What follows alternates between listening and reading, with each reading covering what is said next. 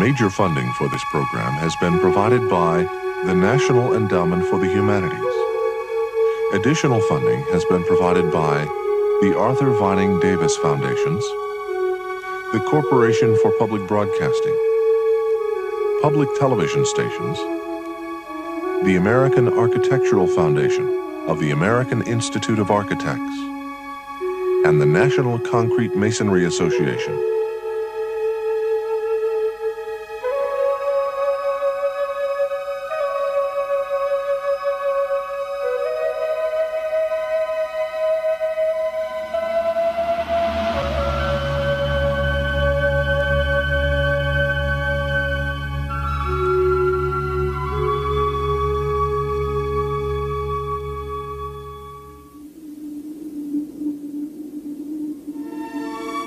These are the pyramids of Giza. Of the 7 wonders of the ancient world, these are the only structures that still remain. And remain they will, as long as any man-made object exists on this planet. The pyramids were already about 1,500 years old when the Greek historian Herodotus first wrote about them 5 centuries before the birth of Christ. They presented a tantalizing mystery to Herodotus, and in many ways that mystery has survived, along with the Great Pyramids themselves, over thousands of years. Like every tourist who's ever journeyed to Egypt, Herodotus was fascinated by all he saw. The first thing he wanted to know was why these incredible structures were built. And then he wanted to know how. How could a society which existed 2,000 years before the flowering of his own magnificent culture have been powerful enough, ingenious enough, dedicated enough, and organized enough to have erected such imposing monuments on the edge of this unforgiving desert? His first answer was the Nile. Herodotus called Egypt the gift of the Nile, and one glance at the disparity between these arid sands and the green Nile Valley tells us why. For it was here, between the edges of the desert and the banks of the Nile, that civilization first appeared in the form of early settlements.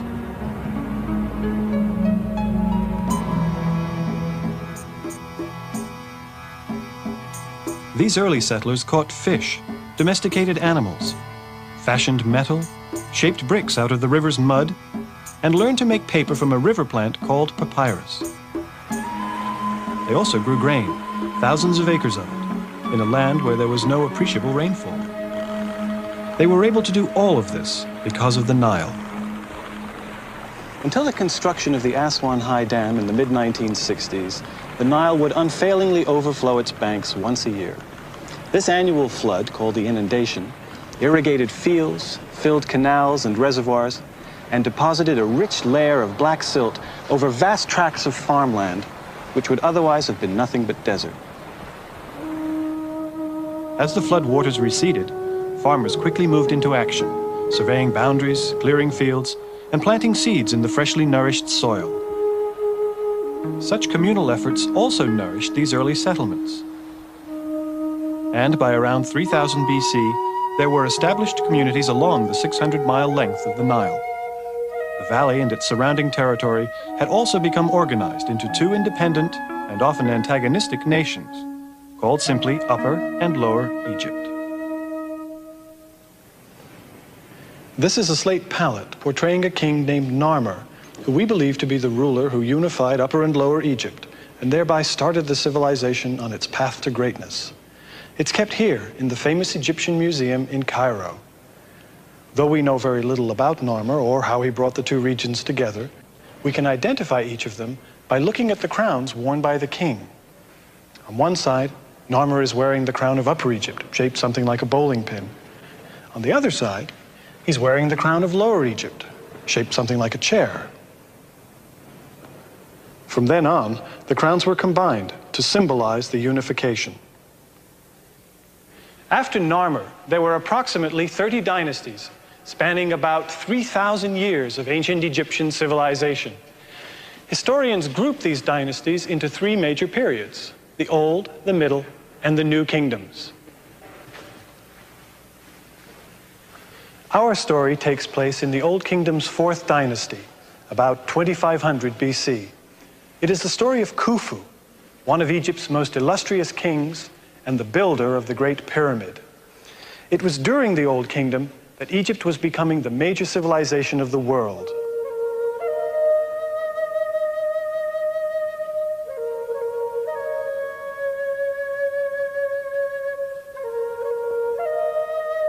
Central to the understanding of why the Egyptian civilization worked the way it did was the role and function of kingship and the organizational network that flowed from the royal palace. Although the king was all-powerful, he was supposed to be led by a guiding concept known as Maat. Maat was the ideal of a universe in perfect harmony, as it was said to have been in the time of the gods. This perfect order also had to do with right and wrong, and how the society as a whole functioned. Maat was often represented as a goddess who wore a single feather in her headdress, symbolizing the delicate balance between stability and chaos, both in the universe and within the human condition. The king stood at the apex of a pyramid society. A few people at the top, supported by a huge base of peasants and laborers. This was an aristocratic culture, ruled by a privileged class which drew power from its relationship to the king. And this king was not merely a privileged mortal. He was also considered to be a god who drew his power from the very essence of creation. The world began as a watery chaos, which was called Nun. And it was from this chaos that the sun god Re emerged onto a mound. And the great mound from which Re created the universe and all its living things became a shape of great creative power, sacred to all the world. But unlike other mountains upon this earth, the only being who can ascend to its pinnacle is the god himself, the living son of Re, king of Upper and Lower Egypt.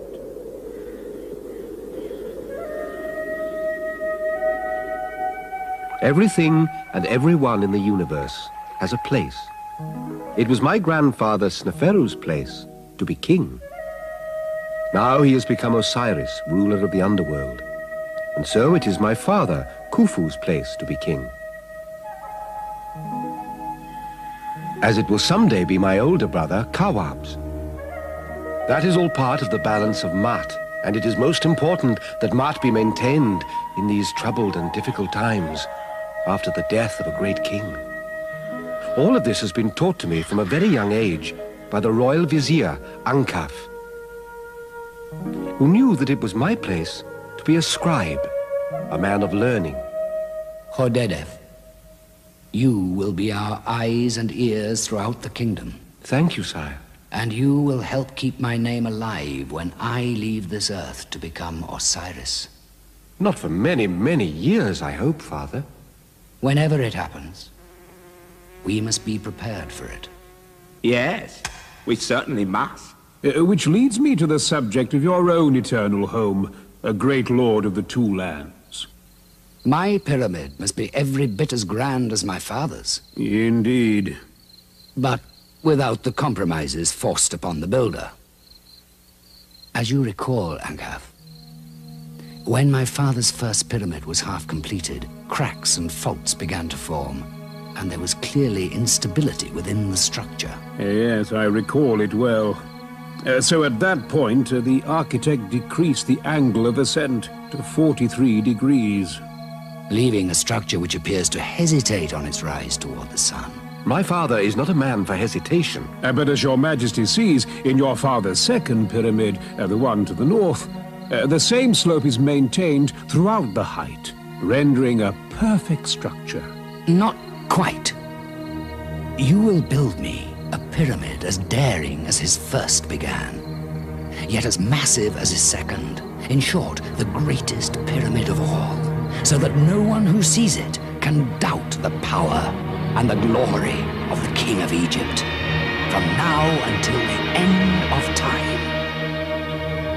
And you will build it not in the shadow of my father's pyramid at Dashur, but across the great virgin expanse at Giza.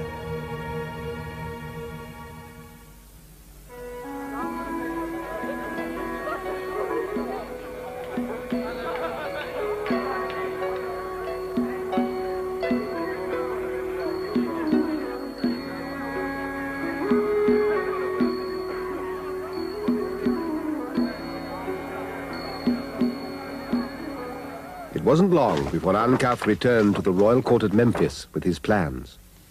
As it is customary, we will construct your necropolis on the west bank of the Nile, where the sunboat of your father is seen to set, where the passage to the next world begins. Now, the site your majesty so wisely chose allows us to build on a suitably splendid scale. Adjoining your great pyramid, we will place 3 smaller pyramids for your 3 gracious queens, as well as many tombs for the beloved members of your court. While my father found favor with the plan, my mother had certain objections. Since I am the main queen, it would seem only fitting that my pyramid be larger than the other 2. You see, my queen... It was my father's 3rd queen, Enutzen, who provided the logical explanation. My dear, think of what you are saying. If your pyramid were to be built larger than those of the other queens, it would detract from the main pyramid of our Lord and Divine King. Quite so, noble queen. As you see, my lord, the plan will afford a suitable location at the proper time for the pyramid of your successor. My brave son, Kawab. Your remaining children will continue surrounding you and serving you for all eternity in suitably impressive tombs. My learned son, Hordedef, the scribe, will record your progress for me. One further advantage of the Giza site: it is located just across the Nile from Tura, the finest limestone quarries in all your realm.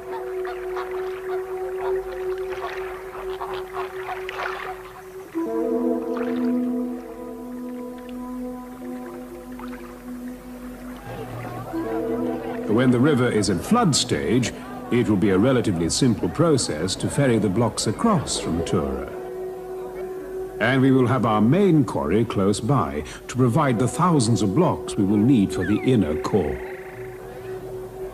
The site itself is now being cleared and leveled. And so that the pyramid may serve our king as his pathway to the imperishable stars, it must be laid out in precise relation to the 4 corners of the earth. Once completed, we will be ready to begin. Now we are ready to begin. This way. It's all here, just as we suspected. Quickly now, gather everything together. They won't hold the door for us all night. Minak? Yes. Thank the gods it's you. As always, your help is appreciated. The plan you drew was completely accurate. It should be. I helped supervise the construction of this tomb myself. And as always, your contribution is well rewarded. Good, now go. If anyone finds out about this, the king himself will have me torn limb from limb.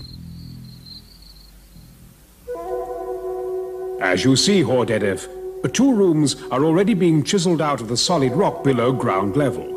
These will serve as the tomb chamber and storage room, and will be entered through a gradually descending shaft. 2 granite portcullises will be lowered to seal the entrance to your tomb chamber after burial. Once the tomb itself is complete, we can begin the first course of stones. At which point, my father's pyramid begins its transformation from dream to reality.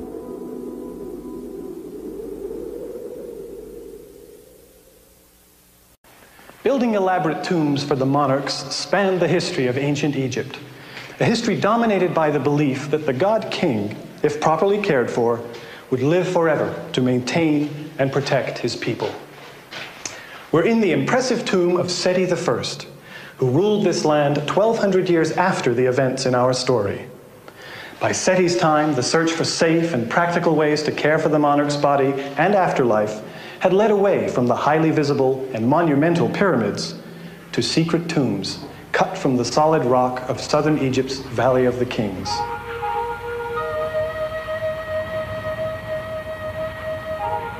Though the tombs in the valley were built many centuries after Khufu's time, the ideas about life and death are more clearly represented in these later paintings and drawings.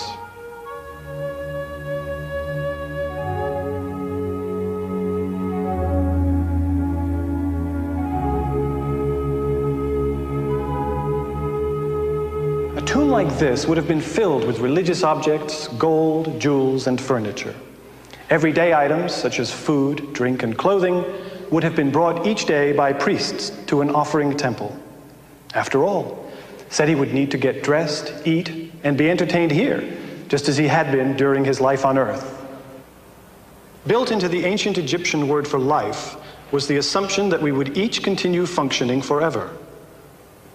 All classes believed in an afterlife, but remember, this afterlife was to be a perfect extension of life on earth, so commoners would remain commoners, and kings would still be kings. So much for upward mobility. Egyptian attitudes towards death took centuries to develop, but a key concept that remains fairly consistent throughout this culture is that of the Ka. A tomb such as this would have been home to the Ka. It was the Ka for whom the tomb was decorated, for whom food and clothing were brought, and for whom the priests served. It is hard for us to understand exactly what the Ka was. One possible translation is double. Although the Egyptians didn't think of the Ka as we think of the soul, the ideas are somewhat similar. Long before the tombs of the Valley of the Kings, burial chambers for the nobility were often provided with special rooms for Ka statues, and all tombs had doors through which the Ka could receive the food and offerings left for it. Ka statues helped reinforce the deceased's identity. In this tomb of Mereruka, a 6th dynasty royal official, the Ka statue is seen coming through the false door to receive its offering. Now, for all of these elaborate and costly rituals to do their job, that is, to sustain the dead person's existence, several things were necessary. His name had to be visible. This says, "Honored before the king, Mereruka." Then he had to have regular sustenance through offerings. Lastly, and perhaps most importantly, his body had to remain not only intact, but identifiable to the Ka.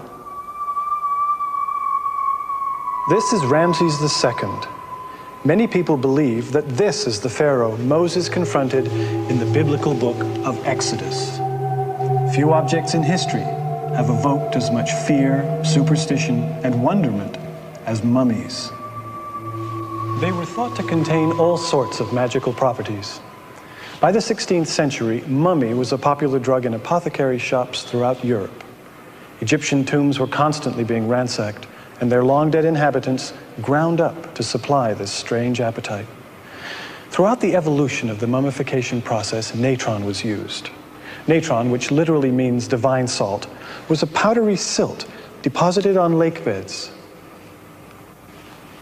The application of natron to the body and its subsequent draining, drying out, and wrapping took weeks.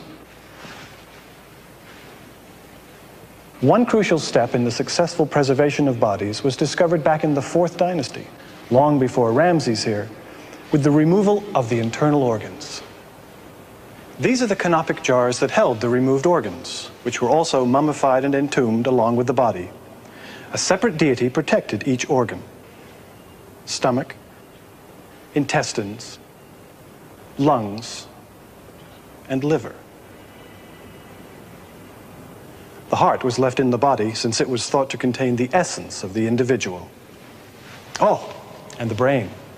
They didn't know what it was for, so they just threw it away. Over the centuries, mummification and burial practices became more elaborate. Coffins eventually came to resemble the individuals inside.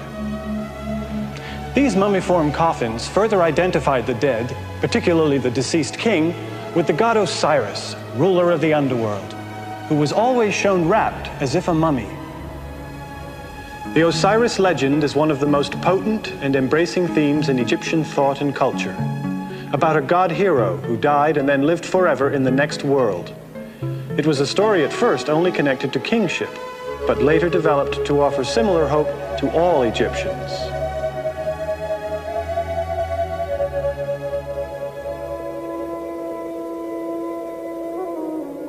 You see, Khafra, it is the god Osiris who causes the waters of the Nile to rise every year in their season. As a son of the king, I have many brothers and sisters. But of all of them, the one closest to my heart is my young brother Khafre, who shares my sense of wonder of the world. Please tell me the story of Osiris again. Osiris was king on Earth long ago. He married Isis, and their good works were widely known. His brother Seth, whose rages were like a wounded hippopotamus, became jealous and plotted against him. He killed Osiris and rent his body into many pieces. Then he threw them into the river, where the current carried them swiftly away. Oh, the wailing of Isis, who would not forsake her dead husband. But the love of Isis could not be broken. With the help of the jackal-headed Anubis, she found the pieces of Osiris, and through her own powerful magic, put him back together. And he reigned over the kingdom of the dead, where he continues to this day. Isis then sent her son Horus the falcon to avenge the treachery against his father. While he is alive on Earth, the king of Egypt is Horus, the vindicated and unvanquished. And when he leaves this earth, he becomes Osiris, ruler of the kingdom beyond. And each new king becomes Horus and maintains the delicate balance of Ma'at. Mother, will I become Horus one day too? I do not think so, Khafre. Your brother Kawab is first in line to be king, but I am sure your future will also be great.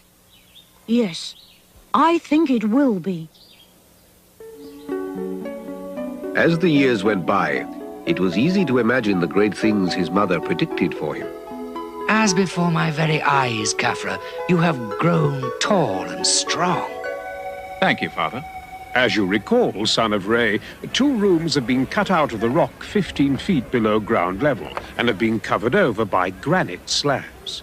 This is only one more consideration which assures that your car will be protected by the greatest structure ever built by man.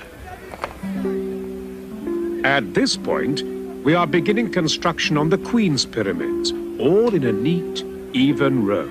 Would that my queens themselves were so orderly.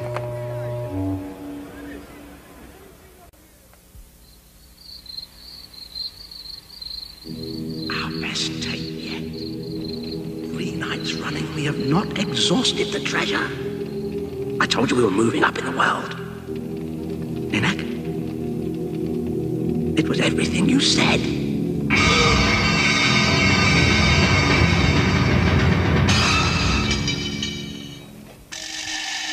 Relate another story to him, Jedefra. He was so impressed by the last one. It took me weeks to learn it, Mother. And even if I tell another story, Hordedef will only tell a better one.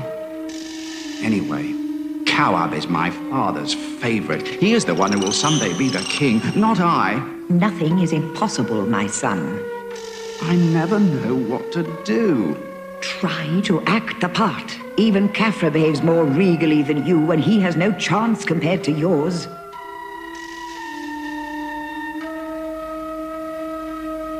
Great Khufu, master of the 2 lands, My father's tomb?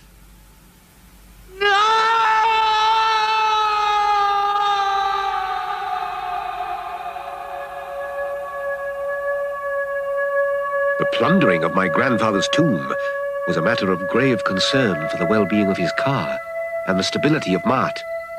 But, like a true scholar, Ankaf learned from all he encountered. As a result of the unfortunate occurrence at Dashur, Your Majesty, we are taking several decisive steps. First, we are moving your father's resting place to a site where he will have the best protection.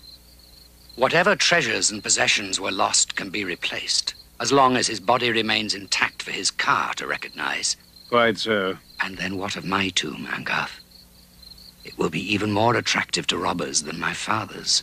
I have studied the problem at great length, my lord, and have come up with the following solution. It was here that Ankaf's brilliance shone forth, with a plan so innovative and daring. Virtually every other pyramid follows the basic plan of a passageway from the north, leading directly down to the burial chamber cut out of the rock below ground, as we have already constructed here. But in this case, It will foil any tomb robbers, because we will move the location of your father's eternal resting place to the very heart of the pyramid. Huge stones will block and conceal the real entrance. And halfway up the actual passage, another corridor will divert intruders to this empty room here, leading them to believe that the tomb has already been plundered. Little will they suspect that just above the ceiling here, a grand gallery leads to the true tomb high above. Secure in the knowledge that everything was under control, and that every imaginable detail had been attended to, my father and I left them to discuss the construction. The king could now rest easy. Yes, but can we rest easy? What do you mean?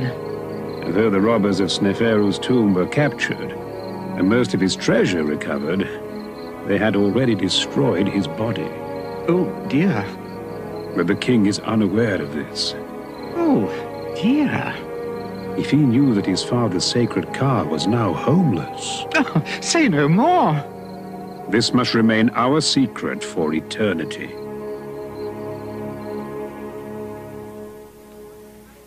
To build such difficult, expensive, and obviously monumental structures solely for the dead may seem a misplaced priority on a modern scale of values. But tomb building for the monarch was so inextricably tied to Egyptian life and thought that these structures must be understood in a much broader context.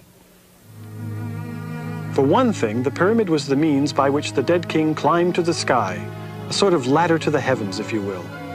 And then there was another important theological teaching. It held that the universe itself came from a pyramidal hill, which may offer some clue to the meaning and significance of the pyramid shape to the ancient Egyptians. Before the Egyptians built great pyramids of stone, high officials and even kings were buried in chambers under rectangular stone structures called mastabas. The mastaba remained the burial form of the well-to-do almost until the end of the Old Kingdom.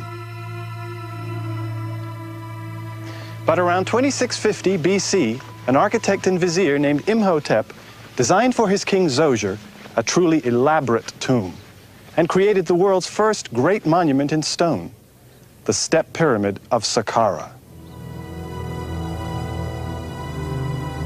Previously, the use of stone in buildings had been limited. Most structures were made of mud brick. But here at Saqqara, we see the first architectural expression of the need to preserve the dead king in a tomb that would last forever.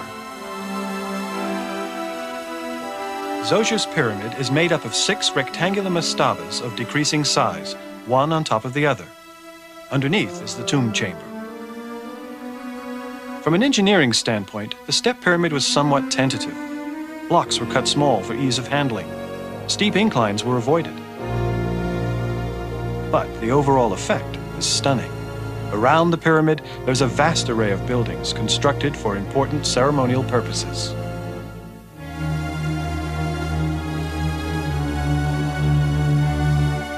And the entire complex was surrounded by a massive wall, nearly half a mile long and 33 feet high. Zoser's immediate successors opted for step pyramids of their own, but none were ever completed. This is Meidum, and the pyramid behind me was thought for many years to have belonged to Huni, the grandfather of Khufu. Recent scholarship now points to the possibility that it is yet another pyramid belonging to Sneferu, Huni's son and the father of Khufu. He was a busy guy. Meidum was begun as a 7-stepped pyramid and later enlarged to 8. After the king's death, the steps were filled in and the whole thing covered from top to bottom with smooth casing stones. The result was the first true pyramid. Beside its slope, Meidum also contained all the elements found in later pyramid complexes. A valley temple, now buried where the dead king was embalmed, was connected by this causeway to another temple adjacent to the pyramid where important pre-burial ceremonies took place. After burial, this is where daily offerings were brought and elaborate rituals performed. There was also a space about 10 yards deep between the temple and the pyramid in which 2 stelae dedicated to the king were displayed.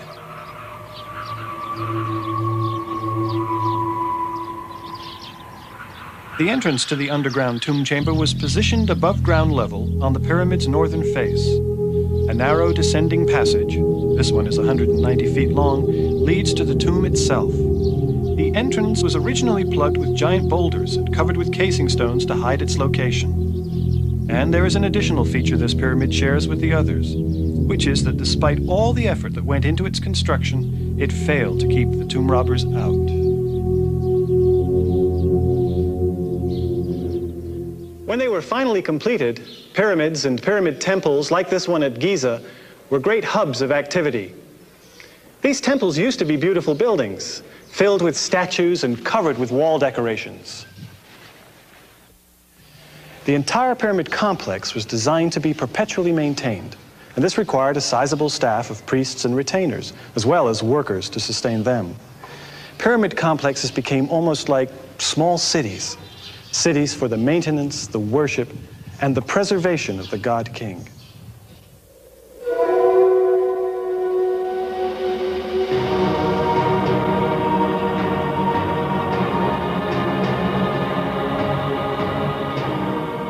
Today marks the 20th year of construction on this plain of Giza. It is gratifying to see that many of the workers who began this project still labor here today in the service of the king. With my father's pyramid so well underway, it was time to begin work on the temple, in which he would be prepared by his priests for the afterlife. Nebka, now that we have completed the pyramid temple, we're almost out of granite. But that will be taken care of when Prince Kawab returns from his latest expedition to Nubia. Won't it? Yes, let us hope so.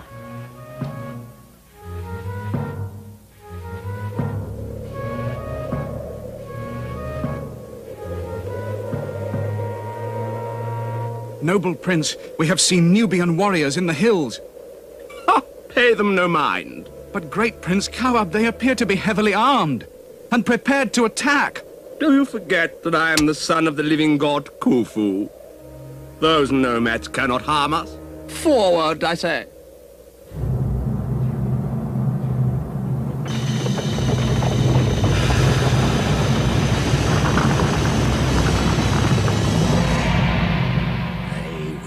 Pay for this outrage.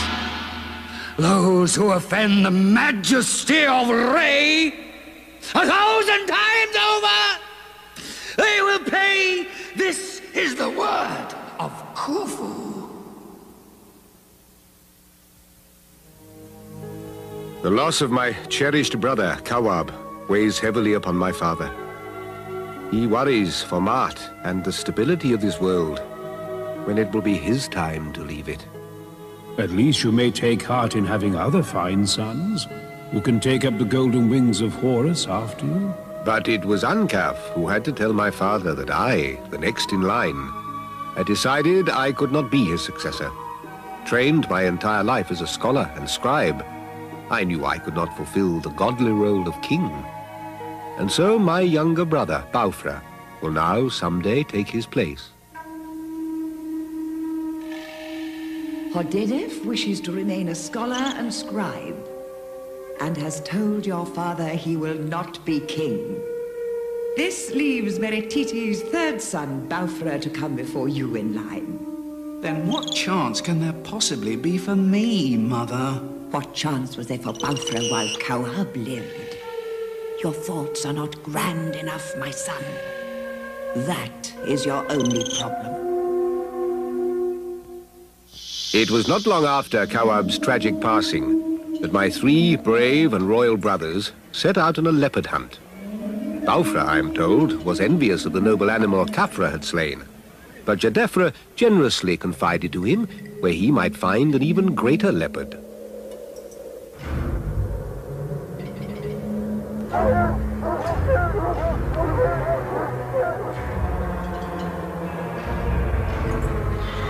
When they discovered Crown Prince Baufra, he was dead. The huge leopard he sought was never found. And when my poor brother Giza had to relate the sad events to my father Khufu, his grief was unbounded. Father? At last, The prize is in sight. You, my son, will be the next king. Rebellion in the south. The plundering of my grandfather's tomb. The loss of Kawab and now Bafra. Mart is surely out of balance and needs to be restored at once. If not, then what? It is even possible my father's pyramid would not be completed within his life on Earth. I have given these matters much thought, my lord. I have heard of a wise old magician, Dedi by name, a man of 110 years, who lives not one day's boat ride from here. It is said of him that he even knows how to reattach a head that is being cut off, and has predicted many things in his life. Surely he will know what is to become of your reign and your royal issue. Hordedef, my son, go yourself and bring this Dedi here to me.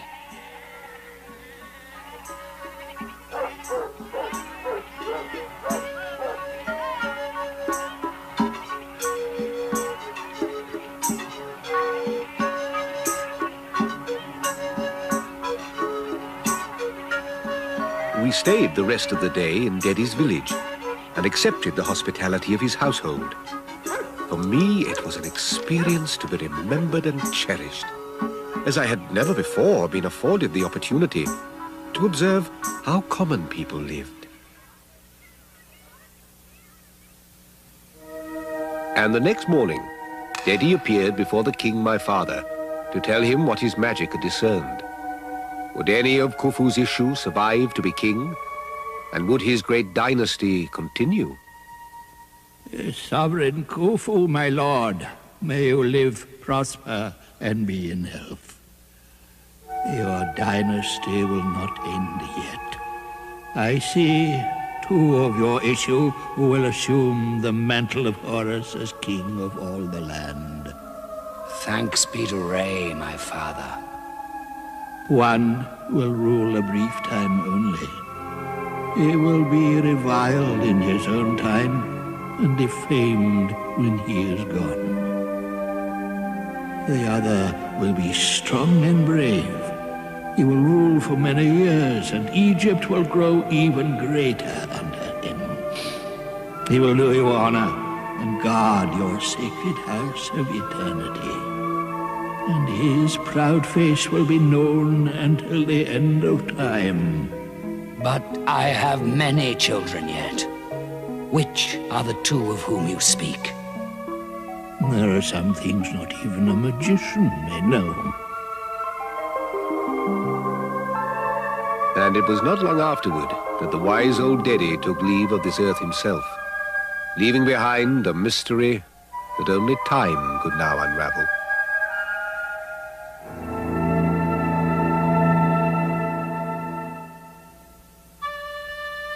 Experts at hyperbole love to recite the facts. It covers 13 acres, or the equivalent of 7 square blocks of Midtown Manhattan. It contains well over 2 million blocks of stone, some weighing as much as 15 tons.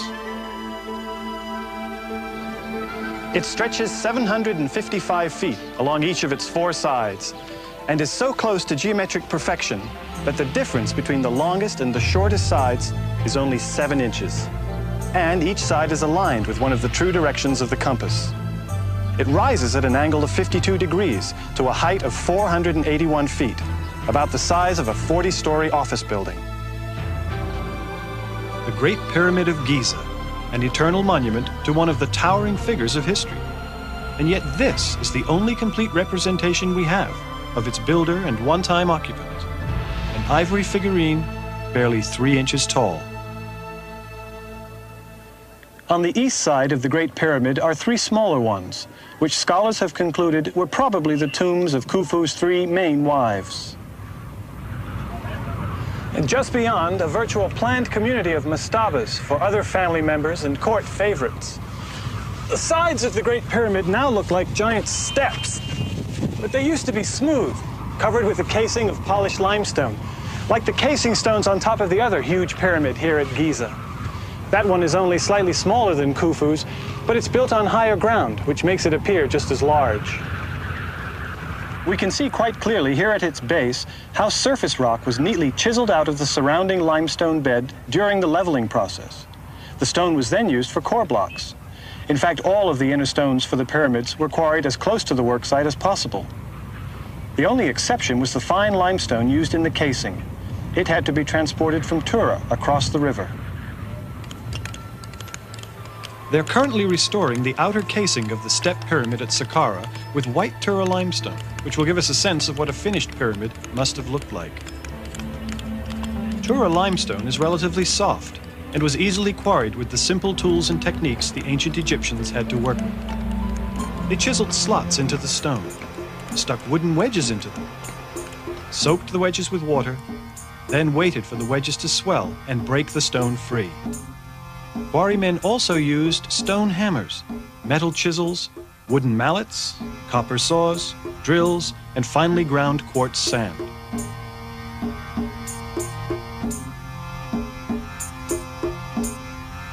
They dragged the stone to the work site with rope and wooden sledges.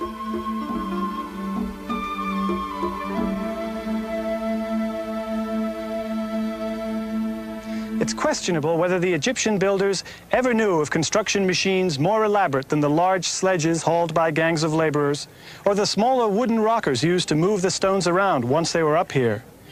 There is evidence that they tried using animals and other construction aids, but they apparently decided that simple manpower was the best way of all. No pulleys were used to raise the heavy blocks. They were simply dragged up ramps of mud, brick, and earth. And once they reached the appropriate level, they were levered into place, but not before the masons had cut them with incredible precision. Even the large granite casing stones like these on the third pyramid at Giza fit so tightly together that you can't slip a piece of paper between them. The hauling was done by gangs of conscripted peasants, most of whom probably worked seasonally, a few months stretch after the harvest and during the inundation. But they were not slaves. They were paid with food and clothing. And once their annual work for the state was completed, they returned home to their fields of wheat and barley, either a little worse for wear or in great shape. Take your pick. Of all the debates over pyramid construction, probably the most spirited is the one over the type of ramp system used. Some people believe a single ramp was built from the local quarry to the top of the pyramid. Others maintain that 4 smaller ramps spiraled around the sides of the pyramid, each beginning at one of the 4 corners. And there's yet another theory that seems to combine the previous 2. Though the debate continues, it's encouraging that the issue has settled on ideas about building techniques, rather than on preposterous and demeaning notions of astral visitation and black magic and so on. As it turns out, ancient civilizations did possess the technical skills, the determination, and the imagination to build such structures, and without the help of alien astronauts and supernatural forces.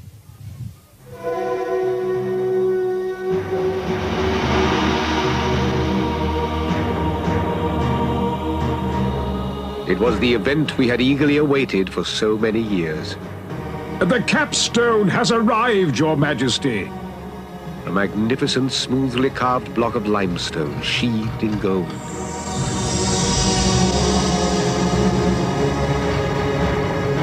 At the top of the final course, we have chiseled a slot into which the capstone will be secured.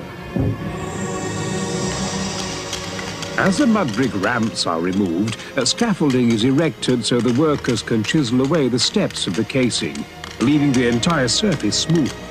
As they complete their task, others polish it to brilliance. With that, my father's great pyramid was complete.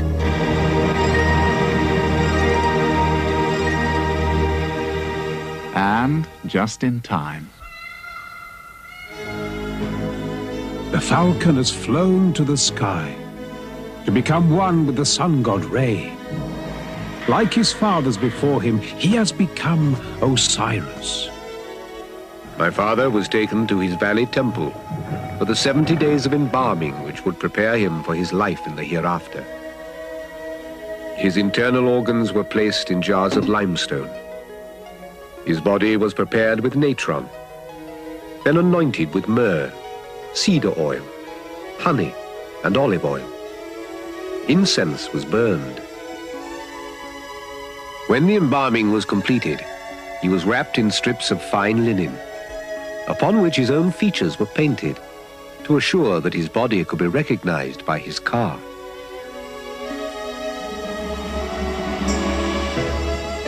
The burial chamber was furnished with everything my father's car would need to live there for eternity.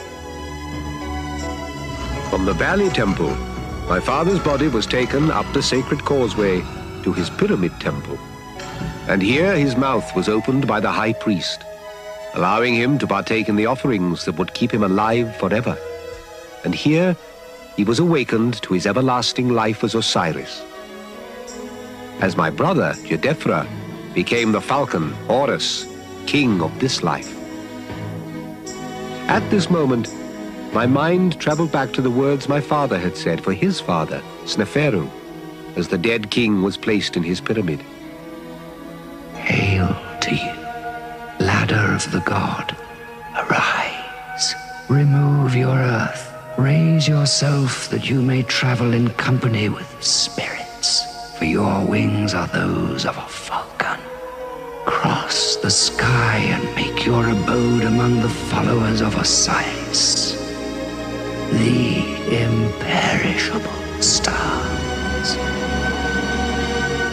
And deep within the pyramid, inside a case of granite, my father's body was placed to rest, to watch over us, over all Egypt, his people, safe and protected for all time to come.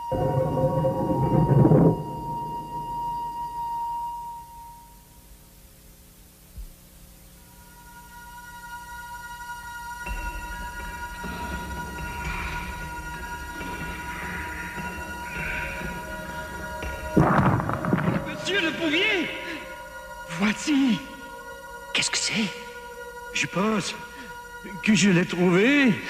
Que voyez-vous? No, they didn't find anything in here. The archaeologists who accompanied Napoleon in 1798, or the Italian chaplain André Thevet, who entered the Great Pyramid in 1549, or the French explorer Pierre Bellon, who did so 2 years before that, or the Muslim caliph who sent his diggers all through the pyramid looking for the legendary treasures of the pharaohs, all came out empty-handed. Of all the tantalizing mysteries associated with the Great Pyramid, the failure to uncover any substantial evidence of its builder is perhaps the greatest mystery of all. We know this was Khufu's pyramid primarily because workmen painted the king's name in the ceiling structure of the burial chamber. The pyramid temple, which would have clearly established the name of the monarch, was totally destroyed. One of the many mysteries of the Great Pyramid is this incredible grand gallery deep in the heart of the pyramid, which leads up to the burial chamber. Our story offers a possible explanation. No other pyramid contains a burial chamber so high up in the structure itself, and no other has such an impressive way of getting there. We have the pyramid itself and nothing else. A situation tomb explorers found over and over again, which is what makes this particular tomb in the Valley of the Kings so extraordinary. This is the tomb of King Tutankhamun, a monarch of the New Kingdom's 18th dynasty, who probably died before the age of 21. Though he might have had a relatively small impact while alive, his significance in death was enormous. Of all the tombs of the Egyptian kings, Tutankhamun's was the only one to survive intact. And that was only because it was completely covered by rubble and debris from a later, larger tomb. It was discovered in 1921 by the English archaeologist Howard Carter, working under the backing of his patron, Lord Carnarvon. The treasures they found in just these few small underground rooms take up an entire wing of the Egyptian Museum.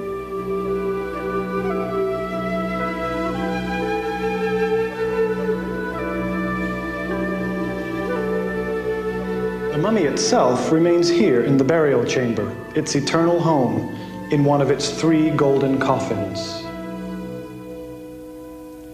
The Valley of the Kings became the final resting place of Egyptian monarchs following the decline of the pyramids. We don't know for sure why they stopped building pyramids. Probably their tremendous cost and their inability to keep out tomb robbers had a lot to do with it. But even here, it's clear that the old shape remained sacred, High above the Valley of the Kings, a natural pyramid formation etches the sky. It wasn't an abrupt transition from the pyramids of Giza to the valleys near Luxor. While it all may be ancient Egypt to most of us, 15 centuries separate Khufu and Tutankhamun. And for a good deal longer than that, very little was known about this fascinating culture. One reason being that much of its remains were covered over by the desert sands. The second reason little was known or understood about ancient Egyptian civilization is that it had no way of communicating its secrets with us. Hieroglyphic writing was nothing more than a series of interesting but obscure pictures. Well, that all changed in 1799 with that same Napoleonic expedition that entered the Great Pyramid. This is a replica of a chunk of black basalt unearthed by one of Napoleon's soldiers in the delta town of Rosetta. It is inscribed in 3 alphabets: Ancient Greek, Demotic, a script used in Egypt at the time of the Greeks, and the even older hieroglyphics. For more than a decade, many people tried to match up the words among the 3 texts, but with little success. Then in 1822, a Frenchman named Jean-François Champollion cracked the puzzle, and the language of the ancients came alive. The most important clue came in the matching up of royal names, which are spelled out phonetically in the hieroglyphics. The royal names are encircled by oblong rings known as cartouches. Here, for instance, is the name Ptolemy in hieroglyphic, Demotic, and Greek.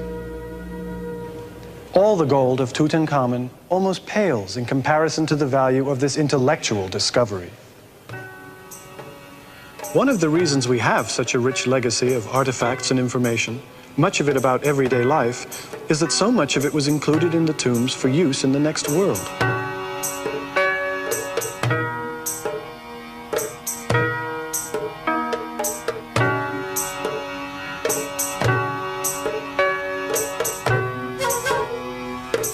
This was one society that clearly believed you could take it with you. Here, a wealthy cattle dealer wanted to take his business with him, and so he did, in the form of this model. He even has several accountants there to make sure he isn't being shortchanged. Another person took his grain business with him. And another was evidently fond of sailing. While someone else had more use for heavy manpower. And keep in mind, these weren't merely representations or reminders to the ancient Egyptian. Models, wall paintings, even writings had the same practical and effective value in the afterlife as the real objects also taken along.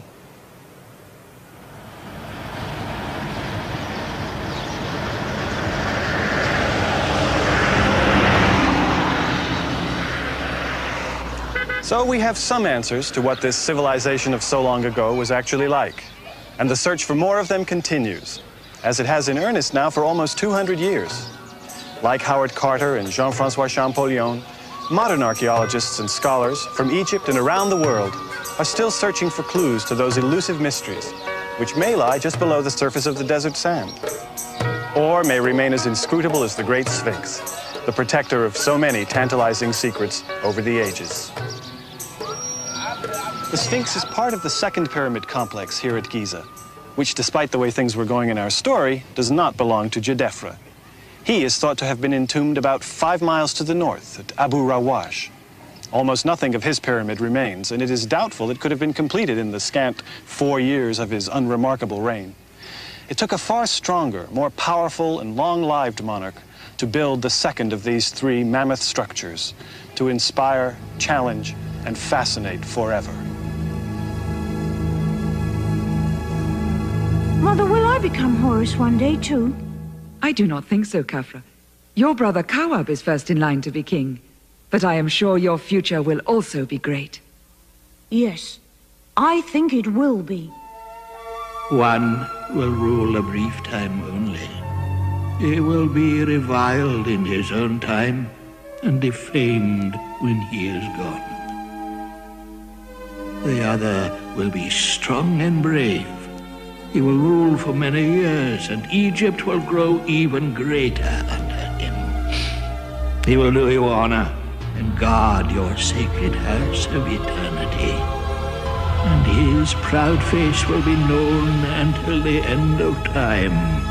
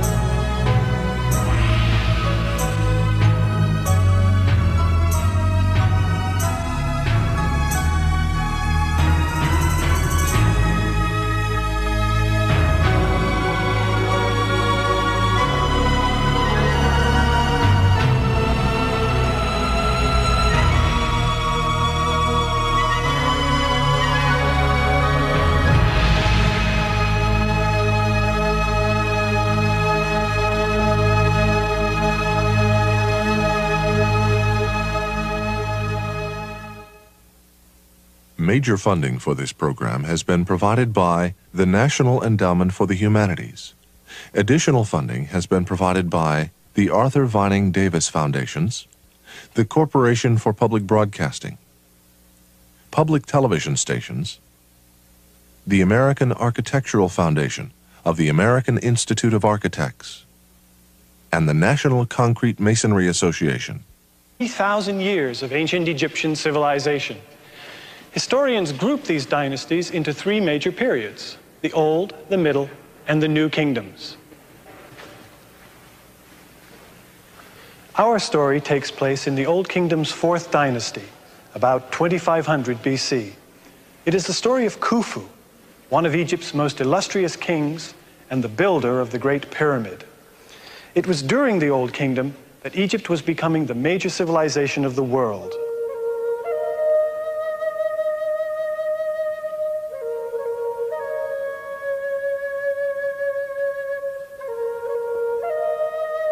Central to the understanding of why the Egyptian civilization worked the way it did was the role and function of kingship and the organizational network that flowed from the royal palace.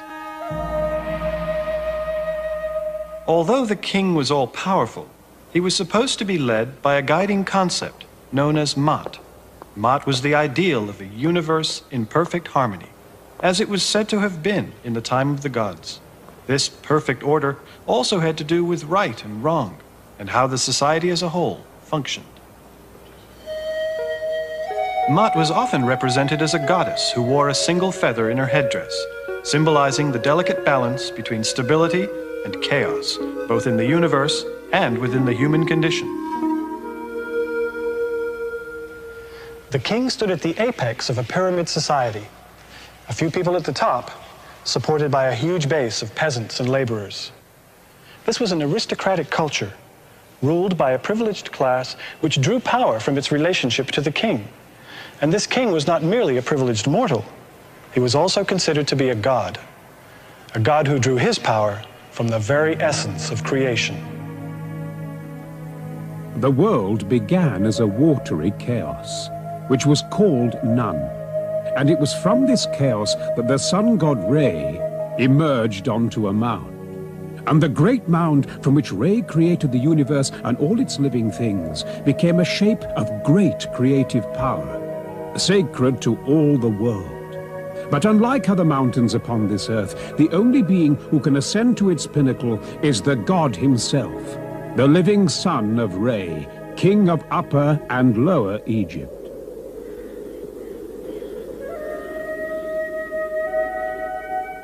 Everything and everyone in the universe has a place.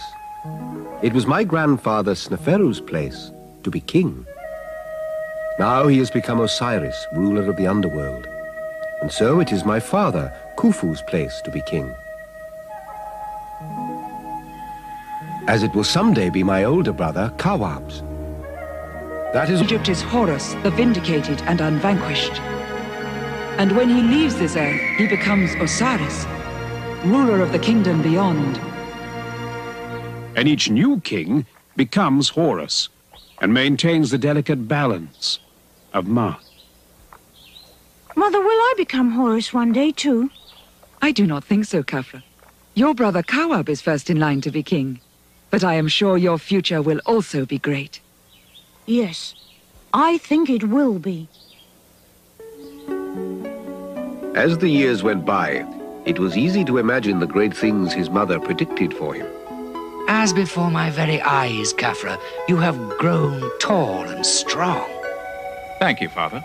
As you recall, son of Re, 2 rooms have been cut out of the rock 15 feet below ground level and have been covered over by granite slabs. This is only one more consideration which assures that your car will be protected by the greatest structure ever built by man.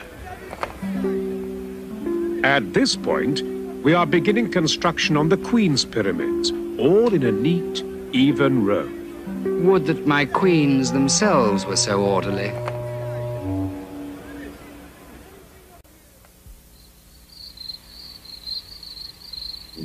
Our best take yet. 3 nights running, we have not exhausted the treasure. I told you we were moving up in the world. Ninak, it was everything you said.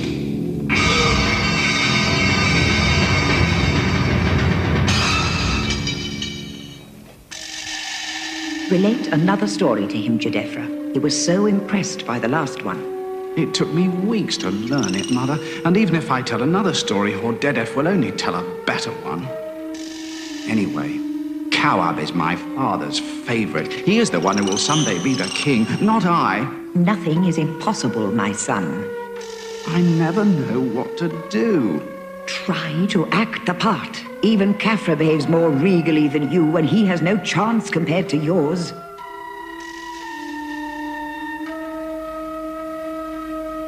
Great Khufu, master of the 2 lands, My father's tomb?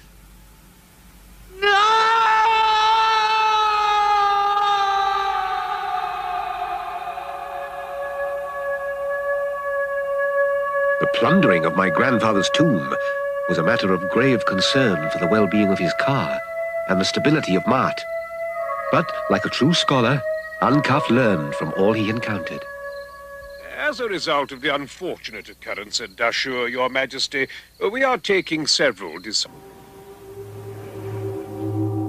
Long before the tombs of the Valley of the Kings, burial chambers for the nobility were often provided with special rooms for Ka statues.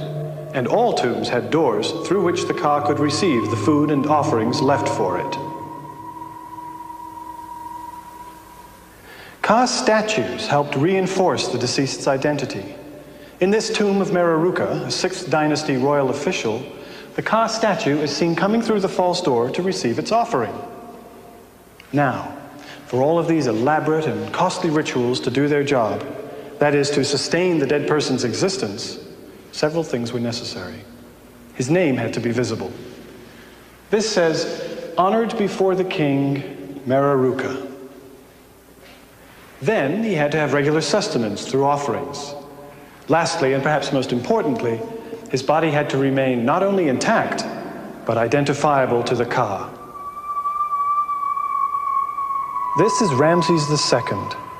Many people believe that this is the pharaoh Moses confronted in the biblical book of Exodus. Few objects in history have evoked as much fear, superstition, and wonderment as mummies. They were thought to contain all sorts of magical properties. By the 16th century, mummy was a popular drug in apothecary shops throughout Europe.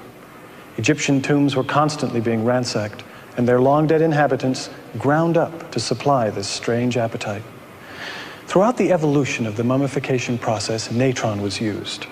Natron, which literally means divine salt, was a powdery silt deposited on lake beds.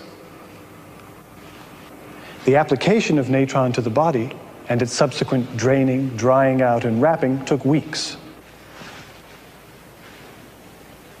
One crucial step in the successful preservation of bodies was discovered back in the 4th dynasty, long before Ramses here, with the removal of the internal organs.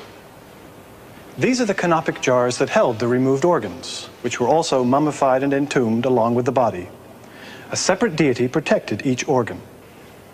stomach, intestines, lungs, and liver. The heart was left in the body since it was thought to contain the essence of the individual. Oh, and the brain. They didn't know what it was for, so they just threw it away. Over the centuries, mummification and burial practices became more elaborate. Coffins eventually came to resemble the individuals inside. These mummiform coffins further identified the dead, particularly the deceased king, with the god Osiris, ruler of the underworld. Remaining children will continue surrounding you and serving you for all eternity in suitably impressive tombs. My learned son, Hordedef, the scribe, will record your progress for me. One further advantage of the Giza site, it is located just across the Nile from Tura, the finest limestone quarries in all your realm.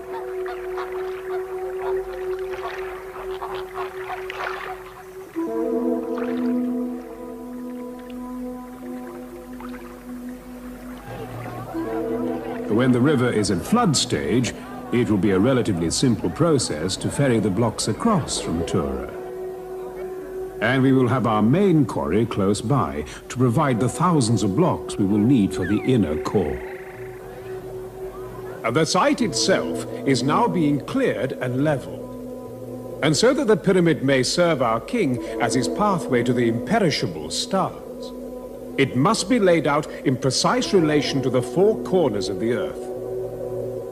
Once completed, we will be ready to begin. Now we are ready to begin. This way. It's all here, just as we suspected.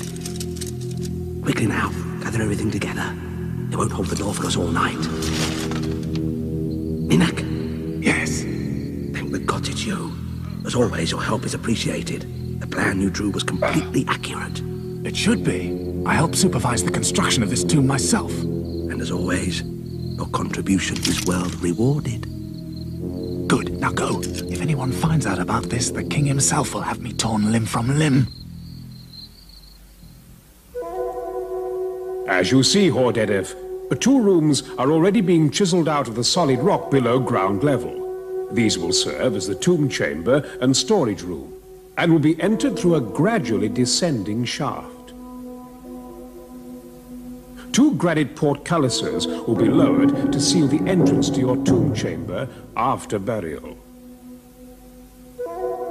Once the tomb itself is complete, we can begin the first course of stones.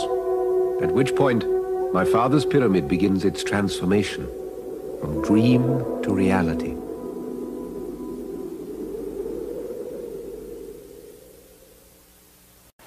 Building elaborate tombs for the monarchs spanned the history of ancient Egypt, a history dominated by the belief that the god king, if properly cared for, would live forever to maintain and protect his people. We're in the impressive tomb of Seti I, who ruled this land 1,200 years after the events in our story. By Seti's time, the search for... Others maintain that 4 smaller ramps spiraled around the sides of the pyramid, each beginning at one of the 4 corners. And there's yet another theory that seems to combine the previous 2. Though the debate continues, it's encouraging that the issue has settled on ideas about building techniques, rather than on preposterous and demeaning notions of astral visitation and black magic and so on. As it turns out, ancient civilizations did possess the technical skills, the determination, and the imagination to build such structures, and without the help of alien astronauts and supernatural forces.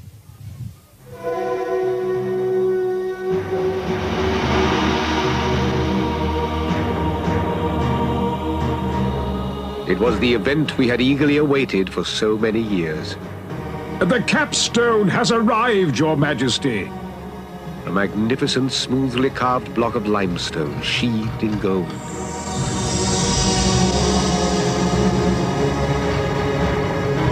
At the top of the final course, we have chiseled a slot into which the capstone will be secured.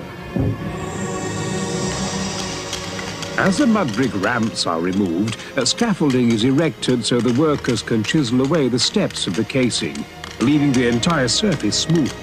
As they complete their task, others polish it to brilliance.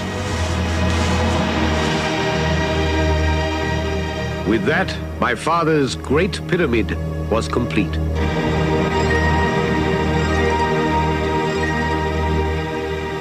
And just in time. The falcon has flown to the sky to become one with the sun god Re. Like his fathers before him, he has become Osiris.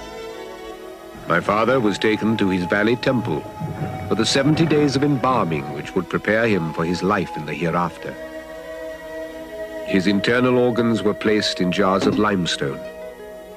His body was prepared with natron, then anointed with myrrh, cedar oil, honey, and olive oil. Incense was burned. When the embalming was completed, he was wrapped in strips of fine linen, upon which his own features were painted to assure that his body could be recognized by his ka.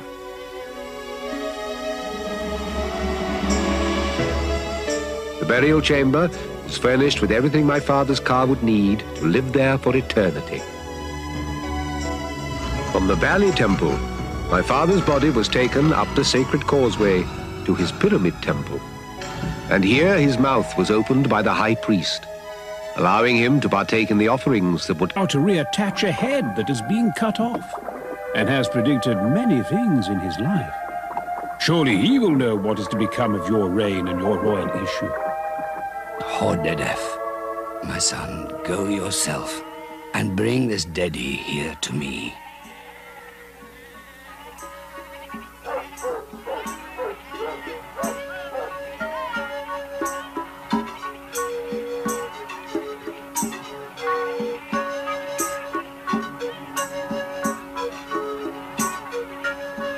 We stayed the rest of the day in Dedi's village and accepted the hospitality of his household. For me, it was an experience to be remembered and cherished, as I had never before been afforded the opportunity to observe how common people lived. And the next morning, Dedi appeared before the king, my father, to tell him what his magic had discerned. Would any of Khufu's issue survive to be king? And would his great dynasty continue? Sovereign Khufu, my lord, may you live, prosper, and be in health. Your dynasty will not end yet. I see 2 of your issue who will assume the mantle of Horus as king of all the land. Thanks be to Re, my father. One will rule a brief time only. He will be reviled in his own time and defamed when he is gone. The other will be strong and brave. He will rule for many years, and Egypt will grow even greater under him. He will do you honor and guard your sacred house of eternity. And his proud face will be known until the end of time. But I have many children yet. Which are the 2 of whom you speak? There are some things not even a magician may know. And it was not long afterward that the wise old Dedi took leave of this earth himself, leaving behind a mystery that only time could now unravel.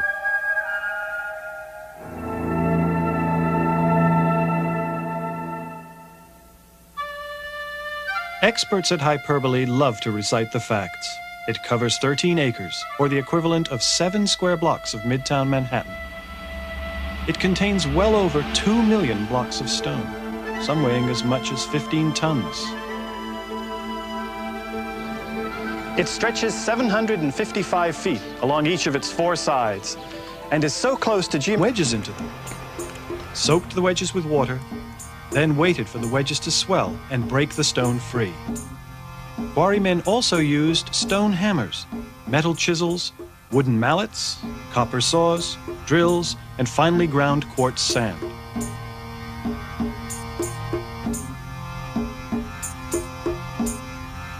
They dragged the stone to the worksite with rope and wooden sledges.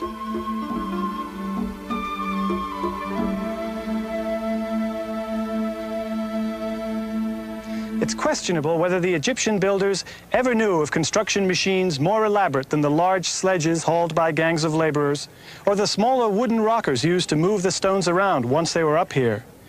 There is evidence that they tried using animals and other construction aids, but they apparently decided that simple manpower was the best way of all. No pulleys were used to raise the heavy blocks. They were simply dragged up ramps of mud, brick, and earth. And once they reached the appropriate level, they were levered into place, but not before the masons had cut them with incredible precision. Even the large granite casing stones like these on the third pyramid at Giza fit so tightly together that you can't slip a piece of paper between them. The hauling was done by gangs of conscripted peasants, most of whom probably worked seasonally, a few months stretch after the harvest and during the inundation. But they were not slaves. They were paid with food and clothing. And once their annual work for the state was completed, they returned home to their fields of wheat and barley, either a little worse for wear or in great shape. Take your pick. Of all the debates over pyramid construction, probably the most spirited is the one over the type of ramp system used. Some people believe a single ramp was built from the local quarry to the top of the pyramid. Others maintain that 4 smaller ramps spiraled around the sides of the pyramid, each beginning at one of the 4 corners. And there's yet another theory that seems to combine the previous 2. Though the debate continues, it's encouraging that the issue has settled on ideas about building techniques, rather than on preposterous and demeaning notions of astral visitation and black magic and so on. As it turns out, ancient civilizations did possess the technical skills, the determination, and the imagination to build such structures, and without the help of alien astronauts and supernatural forces.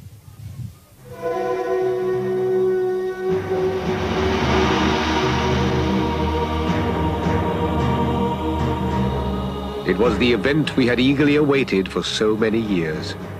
The capstone has arrived, Your Majesty. A magnificent, smoothly carved block of limestone, sheathed in gold. And protect his people. We're in the impressive tomb of Seti I, who ruled this land 1,200 years after the events in our story. By Seti's time, the search for safe and practical ways to care for the monarch's body and afterlife had led away from the highly visible and monumental pyramids to secret tombs cut from the solid rock of southern Egypt's Valley of the Kings.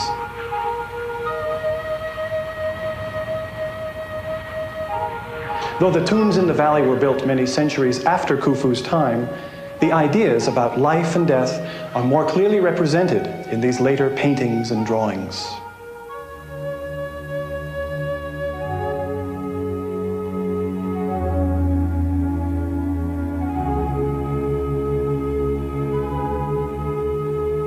A tomb like this would have been filled with religious objects, gold, jewels, and furniture. Everyday items, such as food, drink, and clothing, would have been brought each day by priests to an offering temple. After all, Seti would need to get dressed, eat, and be entertained here, just as he had been during his life on Earth. Built into the ancient Egyptian word for life was the assumption that we would each continue functioning forever. All classes believed in an afterlife, but remember, this afterlife was to be a perfect extension of life on Earth. So commoners would remain commoners, and kings would still be kings. So much for upward mobility. Egyptian attitudes towards death took centuries to develop, but a key concept that remains fairly consistent throughout this culture is that of the Ka. A tomb such as this would have been home to the Ka. It was the Ka for whom the tomb was decorated, for whom food and clothing were brought, and for whom the priests served. It is hard for us to understand exactly what the Ka was. One possible translation is double. Although the Egyptians didn't think of the Ka as we think of the soul, the ideas are somewhat similar. long before the tombs of the Valley of the Kings, burial chambers for the nobility were often provided with special rooms for Ka statues, and all tombs had doors through which the Ka could receive the food and offerings left for it. Ka's statues helped reinforce the deceased's identity. In this tomb of Mereruka, a 6th dynasty royal official, the Ka statue is seen coming through the false door to receive its offering. Now, for all of these elaborate and costly rituals to do their job, that is, to sustain the dead person's existence, several things were necessary. His name had to be visible. This says, "Honored before the king, Mereruka." Majesty, a magnificent, smoothly carved block of limestone, sheathed in gold.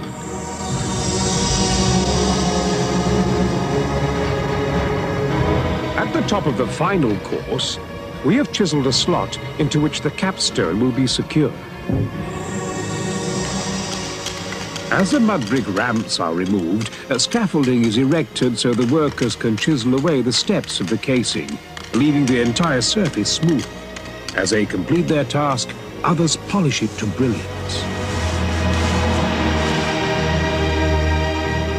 With that, my father's great pyramid was complete.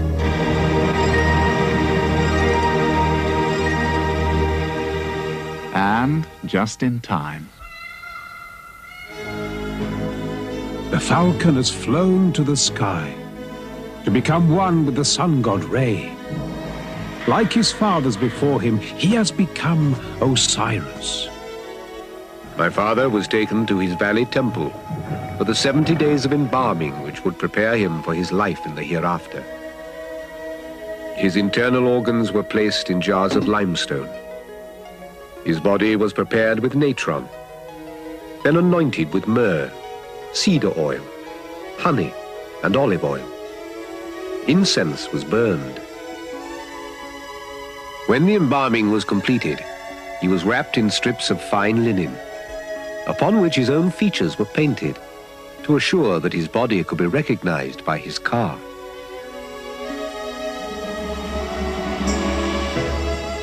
The burial chamber was furnished with everything my father's Ka would need to live there for eternity. From the valley temple, my father's body was taken up the sacred causeway to his pyramid temple, and here his mouth was opened by the high priest, allowing him to partake in the offerings that would keep him alive forever. And here he was awakened to his everlasting life as Osiris. As my brother, Jedefra, became the falcon, Horus, king of this life. At this moment, my mind traveled back to the words my father had said for his father, Sneferu, as the dead king was placed in his pyramid. Hail to you, ladder of the god. Arise, remove your earth, raise yourself that you may travel in company with spirits, for your wings are those of a falcon. Cross the sky and make your abode among the followers of Osiris, the imperishable stars. And deep within the pyramid, not in the shadow of my father's pyramid at Dashur, but across the great virgin expanse at Giza.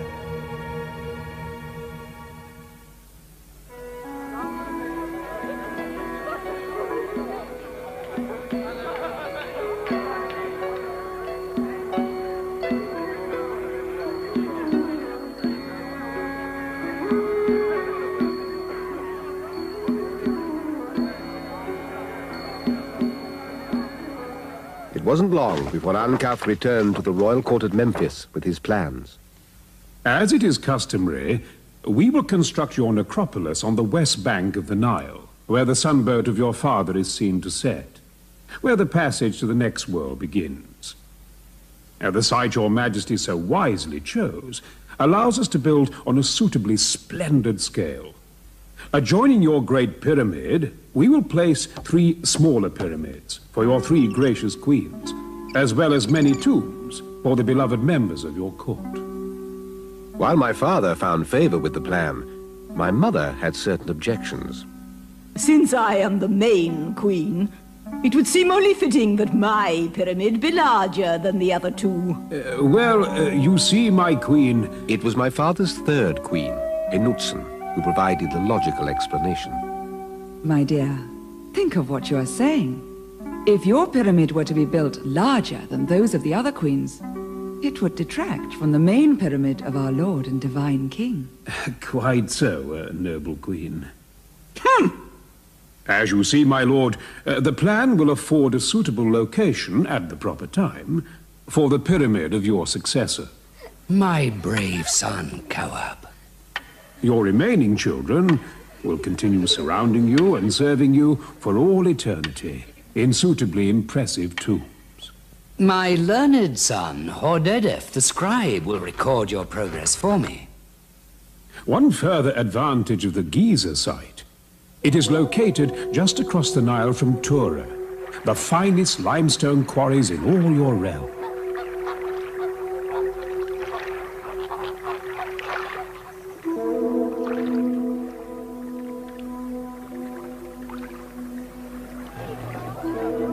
When the river is in flood stage, it will be a relatively simple process to ferry the blocks across from Tura. And we will have our main quarry close by to provide the thousands of blocks we will need for the inner core. The site itself is now being cleared and leveled. And so that the pyramid may serve our king as his pathway to the imperishable stars, it must be laid out in precise relation to the fronts. And halfway up the actual passage, another corridor will divert intruders to this empty room here, leading them to believe that the tomb has already been plundered. Little will they suspect that just above the ceiling here, a grand gallery leads to the true tomb high above. Secure in the knowledge that everything was under control, and that every imaginable detail had been attended to, my father and I left them to discuss the construction. The king could now rest easy. Yes, but can we rest easy? What do you mean? Though the robbers of Sneferu's tomb were captured, and most of his treasure recovered, they had already destroyed his body. Oh, dear. But the king is unaware of this. Oh, dear. If he knew that his father's sacred car was now homeless... Oh, say no more.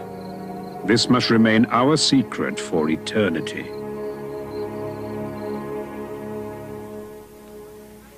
To build such difficult, expensive, and obviously monumental structures solely for the dead may seem a misplaced priority on a modern scale of values. But tomb building for the monarch was so inextricably tied to Egyptian life and thought that these structures must be understood in a much broader context. For one thing, the pyramid was the means by which the dead king climbed to the sky, a sort of ladder to the heavens, if you will. And then there was another important theological teaching. It held that the universe itself came from a pyramidal hill, which may offer some clue to the meaning and significance of the pyramid shape to the ancient Egyptians. Before the Egyptians built great pyramids of stone, high officials and even kings were buried in chambers under rectangular stone structures called mastabas. The mastaba remained the burial form of the well-to-do almost until the end of the Old Kingdom. But around 2650 BC, an architect and vizier named Imhotep designed for his king Zoser a truly elaborate tomb and created the world's first great monument in stone, the Step Pyramid of Saqqara. Previously, the use of stone in buildings had been limited. Most structures were made of mud brick. But here at Saqqara, we see the first architectural expression of the need to preserve the dead king in a tomb that would last forever. Zoser's pyramid is made up of 6 rectangular mastabas of decreasing size, one on top of the other. Underneath is the tomb chamber. From an engineering standpoint, the step pyramid was somewhat tentative. Blocks were cut small for ease of handling. Steep inclines were avoided. But the overall effect is stunning. My father, to tell him what his magic had discerned. Would any of Khufu's issue survive to be king? And would his great dynasty continue? Sovereign Khufu, my lord, may you live, prosper, and be in health. Your dynasty will not end yet. I see 2 of your issue who will assume the mantle of Horus as king of all the land. Thanks be to Re, my father. One will rule a brief time only. He will be reviled in his own time and defamed when he is gone. The other will be strong and brave. He will rule for many years, and Egypt will grow even greater under him. He will do you honor and guard your sacred house of eternity. And his proud face will be known until the end of time. But I have many children yet. Which are the 2 of whom you speak? There are some things not even a magician may know. And it was not long afterward that the wise old Dedi took leave of this earth himself, leaving behind a mystery that only time could now unravel.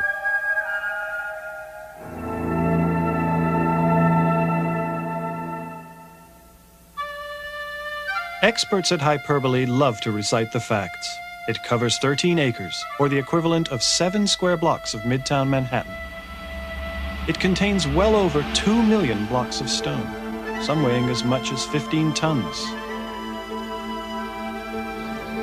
It stretches 755 feet along each of its 4 sides, and is so close to geometric perfection that the difference between the longest and the shortest sides is only 7 inches.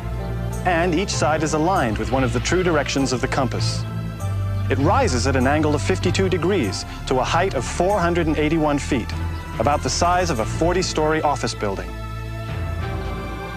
The Great Pyramid of Giza, an eternal monument to one of the towering figures of history. And yet this is the only complete representation we have of its builder and one-time occupant, an ivory figurine barely 3 inches tall. On the east side of the Great Pyramid are 3 smaller ones, which scholars have concluded were probably the tombs of Khufu's 3 main wives. And just beyond, a virtual planned community of mastabas for other family members and court favorites. The sides of the Great Pyramid now look like giant steps, but they used to be smooth. So it will be secure. As the mud brick ramps are removed, scaffolding is erected so the workers can chisel away the steps of the casing, leaving the entire surface smooth. As they complete their task, others polish it to brilliance. With that, my father's great pyramid was complete.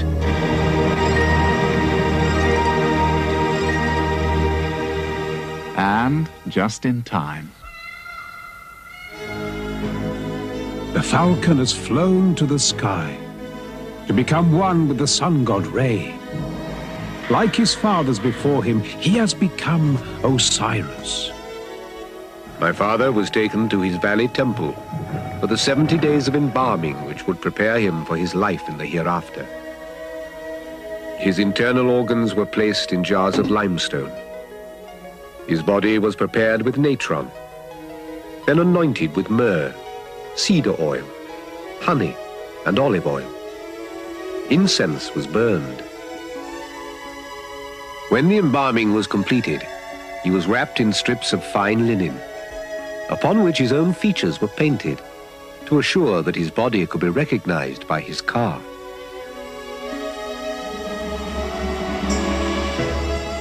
The burial chamber was furnished with everything my father's ka would need to live there for eternity. From the valley temple, my father's body was taken up the sacred causeway to his pyramid temple, and here his mouth was opened by the high priest, allowing him to partake in the offerings that would keep him alive forever. And here he was awakened to his everlasting life as Osiris. As my brother, Jedefra, became the falcon, Horus, king of this life.